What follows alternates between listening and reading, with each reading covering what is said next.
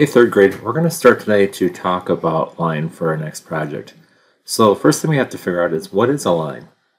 So you use lines all the time when you draw, when you write your name, anytime you make a mark on your paper or on the chalk or on the floor. So sometimes people think of it as a dot that goes for a walk. So let me grab my pen.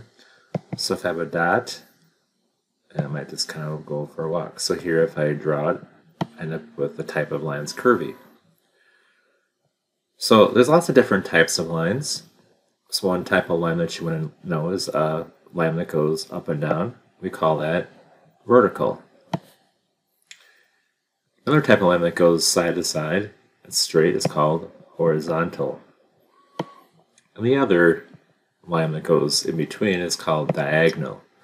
Diagonal lines can go either direction. Now you can either join many different types of lines together, so two diagonal lines connected together make a zigzag. Or there's different types of broken lines. So like a dotted line.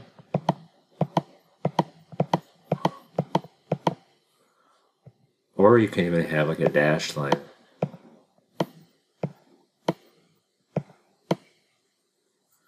There's a spiral, which is a curved line that curves in on itself.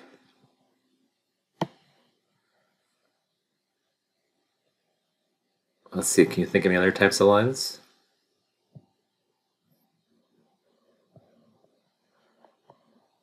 We're going to take a look at a couple of other types of lines. So the line we're going to talk about today is called a contour line. So when you go to draw something, you normally will look at the shape of an object. So, for instance, if you look at a hand, you're not going to instantly start drawing the inside, you look for the edges of an object. Or if you're going to draw a car or a tire, you would look at the edge, you'd look for the circle, the outer part.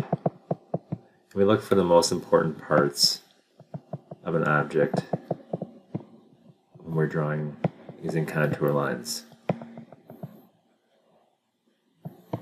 It's like I'm making glasses.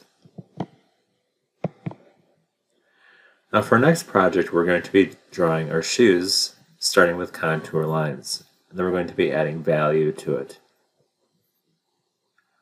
I'll show you a couple other examples.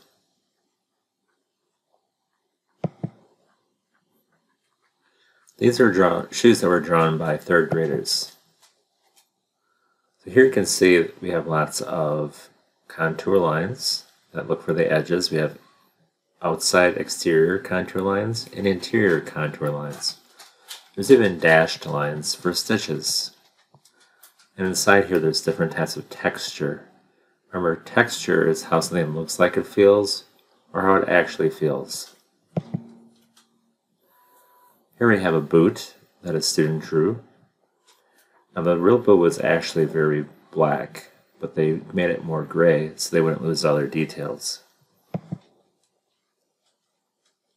And here we have somebody's Sketcher. And like,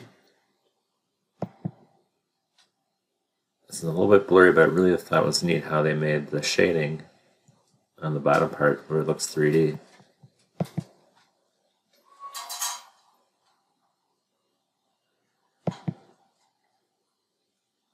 This person added something extra creative to their shoe by adding some fish jumping out the inside like it's a fishbowl.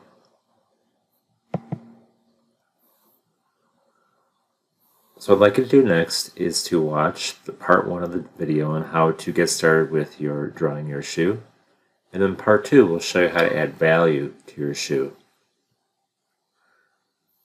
Thanks for watching, and I hope you have fun with the next part of your project.